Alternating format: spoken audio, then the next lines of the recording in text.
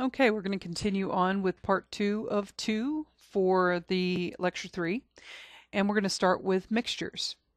And a mixture is an intermingling of substances. There is no chemical bonding, and the individual parts can be separated by physical means such as evaporation, magnetic fields, or others. Heterogeneous mixtures are non-uniform.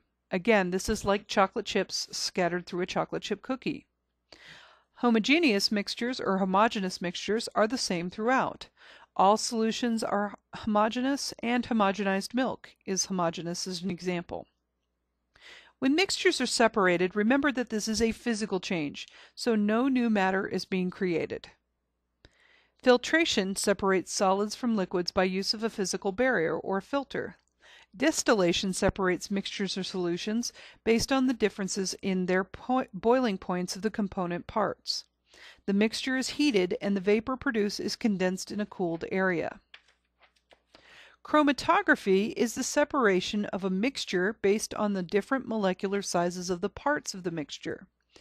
They travel through a paper or gel at different rates and produce distinct bands. Gas chromatography involves heating a substance until it is in a gaseous or vaporous state, and then forcing it through an analyzer attached to a computer. This is the one you see on forensic shows like CSI, and it's ridiculously expensive to actually do, so they typically don't do it. Solutions are homogeneous mixtures that are mixed molecule by molecule. Solutions can occur between any states of matter.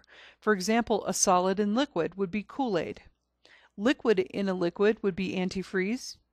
A gas in a gas would be air. Yes, air is a solution. A solid in a solid is brass. A liquid in a gas would be water vapor. And a gas in a liquid would be, an example would be carbonated sodas.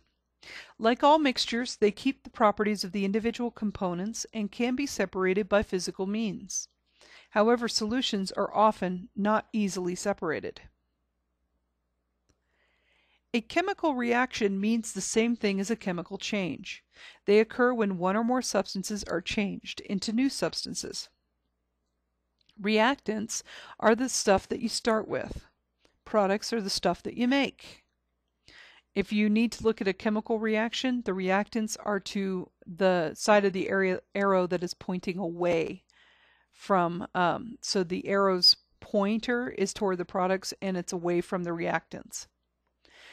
Chemical reactions create new substances with new properties than the original reactant's properties. You can tell when a chemical reactions happen because there can be energy absorbed or released, color change, odor change, formation of a precipitate, which is the solid coming out of solution, and it is not easily reversed. These are only clues, but not the defining moments of chemical reaction. There are currently 116 elements known. Each one has a 1 or 2 letter symbol assigned to it. The first letter is always capitalized, and the second one, if it's there, is always lowercase. You don't need to memorize these, but some will end up in your memory simply based on the constant repetition that we'll have in chemistry. Some of the symbols are based in Latin or other terms. For example, lead has a symbol of Pb. Because the term for lead in Latin is plumbum, it's also where we get the name plumber, because pipes used to be made out of lead. The chemical formula uses chemical symbols to show elements in a compound. The number of subscripts tells you how many of the previously listed atom are present. So example, for water, there are 2 hydrogens and 1 oxygen, so H2O. These compounds on this page are water, propane, and bromic acid. You'll find out how to name these later.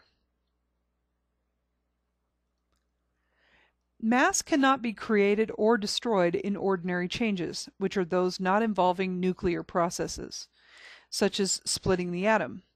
All the mass can be accounted for in a reaction, and the mass of the reactants is equal to the mass of the products. That concludes our lecture on lecture 3, and I highly recommend that you try the quizzes, and I will talk to you at another time. Feel free to see me during office hours if you have questions. Have a good day.